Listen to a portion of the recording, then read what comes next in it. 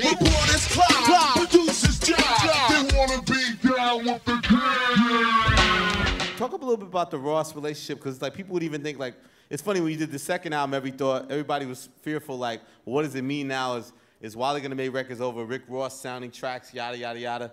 And then now even with this third album, it seems like he trusted you enough also to let you do your vision, right? Even less. Less involvement, Even right? less. Like Rose good. I'm a loyal nigga. He could kick his feet up. We gonna get some money regardless. We gonna get money. Me gonna get money. You know what I'm saying? Rocky, Eric, we gonna get money. I'm gonna help put the other nigga shit out in the camp. He gonna like, by the time he's 42, 43, or he a real OG nigga, he gonna be able to be like, Wallace gonna do it. And he gonna help break these artists and shit like that. We got a lot of shit coming. Yeah. A lot. I trust Ross. He trusts me. And Ross know I'm crazy. I'm crazy. Like, I ain't even talked to that nigga when I was making my project. He was texting me like, ha, you're not picking up the phone. Like, because I was on some shit. You must be making some hits. I was on some shit. Like, I was just like, I'm not talking to none of y'all. I'm gonna make this shit. I'm gonna concentrate, and he trusts me. And when I put it out, he stand behind it. You know what I'm saying? Ross one of the most stand-up niggas I've ever met in my life. And I've been in the industry for 3 years before I even met that nigga. And so that's why it worked for you to go to MMG after the disappointments at Interscope, because he was trying to stand up? No, man, let me be quiet. No, go ahead. Shout out to Joey I.E. We love you, Interscope. Man. Have a drink, brother.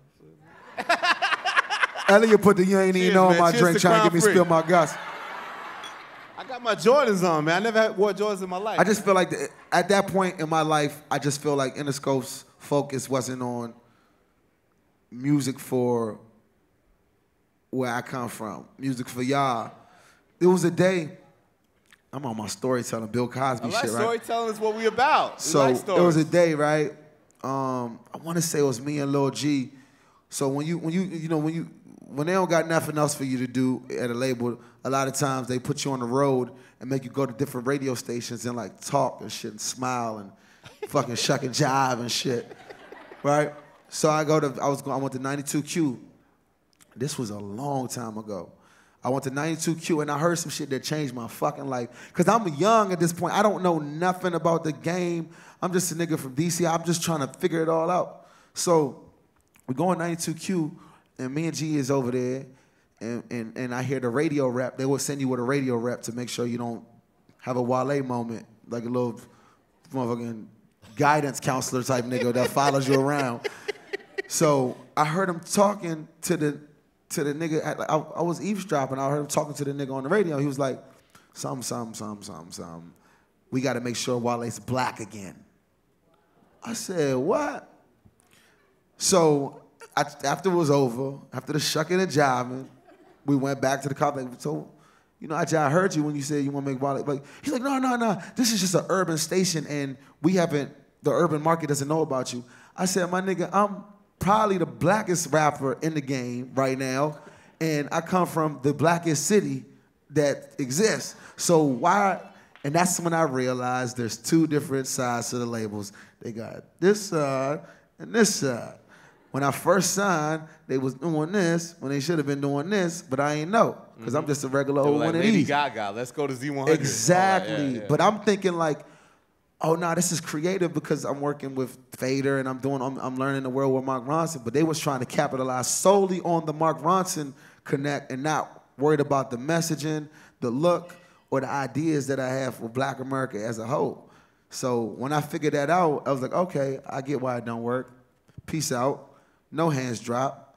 They wanted to figure it out all of a sudden. I was like, I'm cool. Ross was like, you know what? All these things that you just learned, apply them and you do your own shit. And you can come out in your own way and do your own shit. So I dropped the ambition, go, and now we on some new Black Soul shit because I want to ask you about new Black Soul. And I wanted to do it the whole time. I just didn't understand the game enough.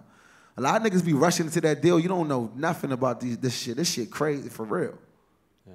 How did new Black Soul, like that's a phrase you come up with now to sort of describe most of the sound on the album. Like, is that something that just naturally developed? And New Black Soul is and it's only epitomized by like songs like Love Hate Thing, or you feel like overall? You know what? Nope. Yeah. Because you look at Love Hate Thing, Sunshine, Heaven Afternoon. Like I could just shout it out when I do it. Number one, that's soul. Like that's 90s era hip hop, CNN, motherfucking Reasonable Doubt. You know what I'm saying? Like that's Sean C and LV. You know, Sean C worked on Reasonable Doubt. Reasonable Doubt, no doubt. That's the soul. That was the soul of the young urban American in the late 90s, mid 90s. Love, hate thing. 70s soul. Sunshine, 70s soul. Heavens and Afternoon, 90s soul. Golden Salvation, early 2000s soul. Vanity, motherfucking 80s soul. Gullible, 70s soul. Like, it's all through this joint. It's all through it. And I remember I want you to keep going. I remember talking to Jay about, like, he always told me, like, a lot of the albums that he came out with had an idea in his mind and it ended up becoming something else. Yeah. I never said this before, and I don't want to give you rap niggas any ideas because I'm going to come back to this idea. But this was supposed to be an all album of, like, 90s soul. That's why I got told me, stuck. you was like mid condition. You was like, I'm doing mid condition. But it just became like soul in all genres. I told Neo, I said, yo, Neo, I need a hook that feels like Michael Jackson bad era. Not Thriller, not Motown 70s and all that shit. Like, I need bad era. I want to feel like I'm in a leather joint with the joint. You know what I'm saying? With that move? So he gave me that on Tired of Dreaming. It sounds like it sounds like he referenced it for Michael Jackson. And that's what New Black Soul is. I took all eras of soul and all elements of soul and put them on one project. What do you mean? What's the meaning behind the song Gullible? Shit. You know, the sad thing about it is, and I'm going to probably give some sick person an idea again right now, but whatever y'all say it is, it is. Whatever. Yeah. Somebody in this joint could be like, yo, 5 niggas in here could have an agreement and be like, Elliott Wilson is an alien. I saw him land in the back. And then it's so. Yeah. It's so, meaning it'll get picked up by blogs, it'll get picked up by other things, and it's so unfortunate because it's like a nigga like me, I'm so like into this shit. I do it for the people so much that like motherfuckers will use that against you. Motherfuckers will use like, all right, I can say this happened with Wale and put it out, media takeout to pick it up. Some journalists wait for confirmation. I know you've been one of the people that don't, no matter how juicy a story is, you'll wait till like you get a real confirmed joint. But like a lot of people just whatever, anything. You know what I'm saying? So I wanted to poke fun on that idea, like how America is just so consumed with like the juicy story and all that. Yeah. It's funny. I had a song called Center of Attention on my first album. It was a bonus cut. And it's kind of like a spawn of that record right there. An extension of that. On Love Hate Thing, you said that you thought people could relate because it's about how when you get to shine comes a lot of passive aggressive hate, especially from those closest to you. Like, how do you deal with that? I mean, I feel like everybody's dealt with that. Everybody in here has dealt with like the hate that comes within your circle. And it's almost like an understandable hate. Like, how could I be mad if I've been friends with a rapper for 8 years, or we went to school together, and I made it this far, and they working where, you know, their life is how it is. Like, I can't even be mad at you because I would probably be mad. I know I'd be mad. You know what I'm saying? So it's like, I know you still rock with me. I know you still fuck with me, but it's hard to see me winning like this. I know it is. It is. Like, when you get to that point, you got to imagine, close your eyes and imagine realizing your most intense dream, whether it's owning a salon, making it to the NFL, making it whatever. You know your best friend's dreams. You know it. Whatever it is, you know your best friend's dream. Imagine making it to your joint, winning at your joint, and your best friend's still trying to figure out, like, what they doing in life. That comes with it. That's something that nobody talks about. Nobody talks about. It's very rare that you can come rich and then you make everybody around you rich. So what happens when that don't happen?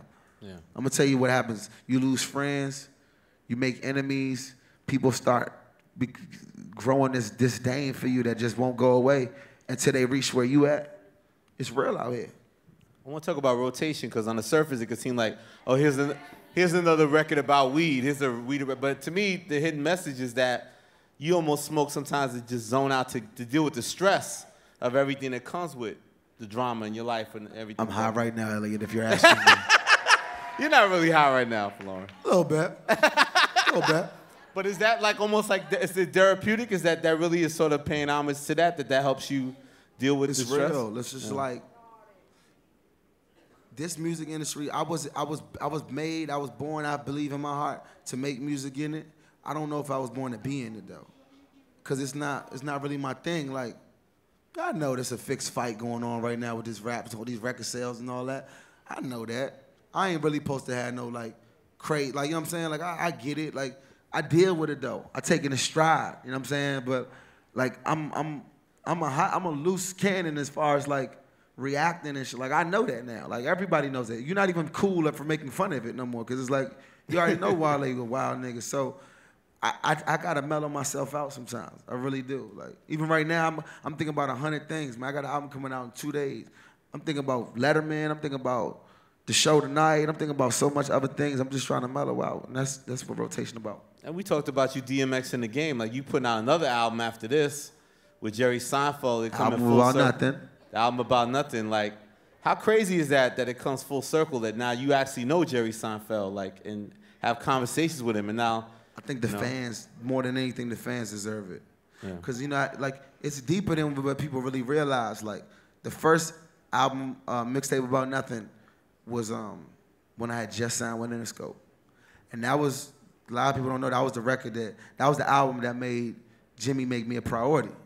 I didn't know it at the time, but that's what made him like, okay, you know, this Mark. Oh, because he liked that mixtape. That mixtape. Yeah. So More About Nothing was when I lost my deal. I was there for that. More About Nothing is when I had no deal when I made it. So biggest traffic day on Rap Radar still. that was the mixtape to make them want to sign me again. Yeah. Everybody. So More About Nothing. What happens when you put me in a good spot? There's only one thing that I can do with that is get that #1 spot with that More About Nothing album, or that album about nothing.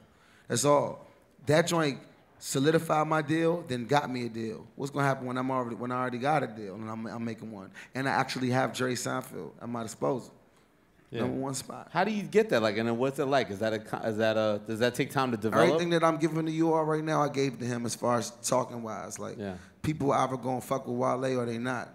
You know, and the people that fuck with me, I pray to God that they fuck with me twice as hard for every motherfucker that don't. Why don't some people fuck with you? Why don't some people give you? I'm real. I'm real. I'm real. I thank you, cosign. Whoever said that. I'm not really into like that. Like, it's too much work for me to be fake. It's like I sweat. I don't want to fucking work out, nigga. I'm gonna tell you what I don't want to think about what I'm gonna say. Who want a life like that? You gotta think about what you're gonna say. Yeah. So it's just real. Like, I'm not gonna sugarcoat. I'm not gonna do none of that. Like, and a lot of motherfuckers don't like that. Especially in a game where, like, in some instances, the faker you are, the more successful you are.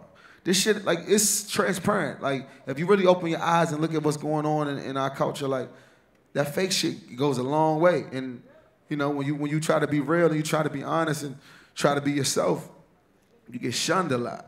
But whatever, I'm good. Do you think those qualities is what help you become the person out of the district to be the one to sort of open these doors and be? It's still real though. Still real. Like, you know, we appreciating like reality less and less as the years go on, especially in hip hop. Like, they accept anything. Like, I'm just real. Like, you know, I'm not trying to like fit into a specific like category to be liked. It's just, I give you my heart, I give you my feelings, I give you what's on my mind. If you accept it, God bless. If not,